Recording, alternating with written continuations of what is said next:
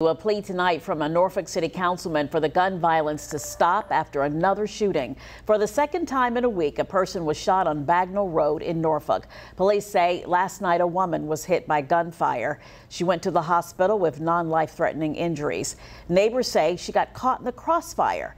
Councilman John Page, who represents that district, is frustrated. We have call boxes coming.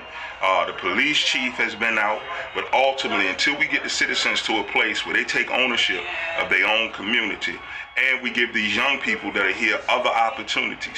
These young people are not violent by choice. 34-year-old Donshea Simpson was arrested and charged with malicious wounding, conspiracy, and use of a firearm. Last week, a 17-year-old boy was shot on the same road, also in Calvert Square.